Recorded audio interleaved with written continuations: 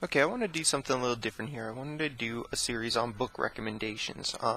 If you're interested in self-study like I am, then you're probably interested in knowing what textbooks I've found to be most useful for self-study purposes. This can be a bit difficult, obviously, because when you're trying to study on your own, there's nobody there to ask questions to. So what I tried to do was find the books that I felt were explain the information in a way that a beginner could grasp it and understand it with enough detail, but not too much detail to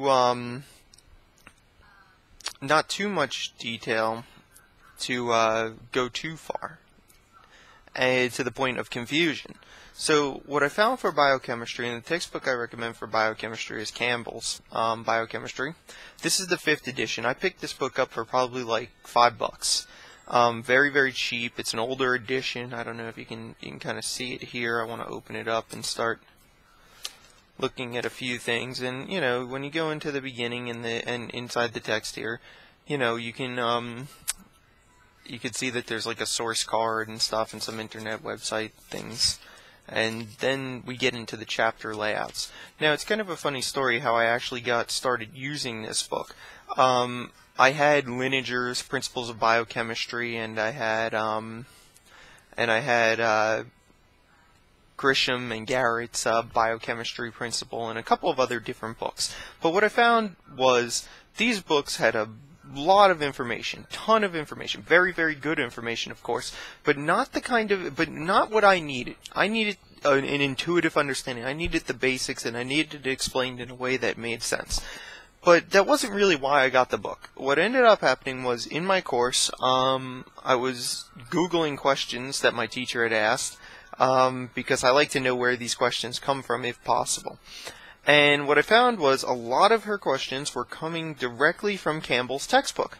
So I said, well, if her questions are coming from Campbell's textbook and I can pick up an older edition, more likely the one maybe she used in college, then I'm going to pick that book up and use it.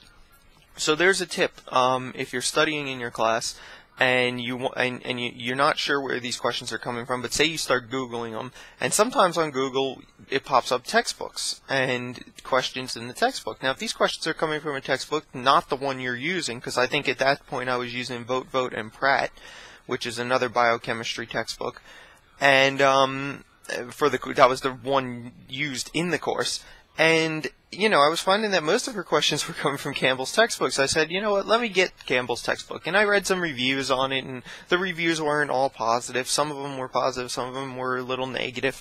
But what I wound up finding was that this book was extremely useful, very well written, very intuitive, easy for the self-study, easy for someone looking for self-study here. Okay? So basically what I did was I went out and got the book, and I started working through it. Now, the layout is similar to any other textbook. I mean, you can see a couple of the chapters I have marked here, and it goes all the way down through, through lipid metabolism, and then, of course, photosynthesis, amino acids, and integration, metabolism, and cellular signaling.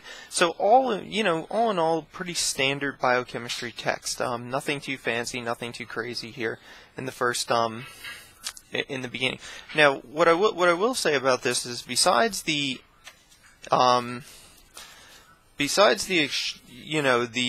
intuitive understanding and enough detail and all that sort of stuff, I'm going to show you guys what I think is probably the most important part of this whole thing.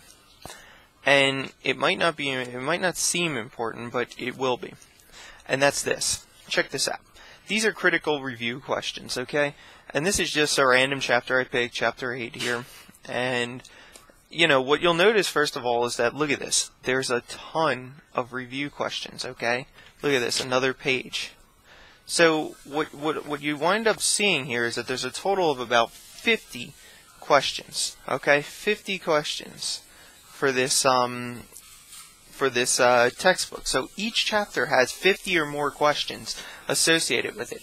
Now that, I think, is a big benefit, because you need to apply the information that you learned. So you go into class, you learn some information, or whatever, or you're learning on your own. You want to start applying that information. This book provides you the questions and the diversity of questions that I feel really allows you to apply the information.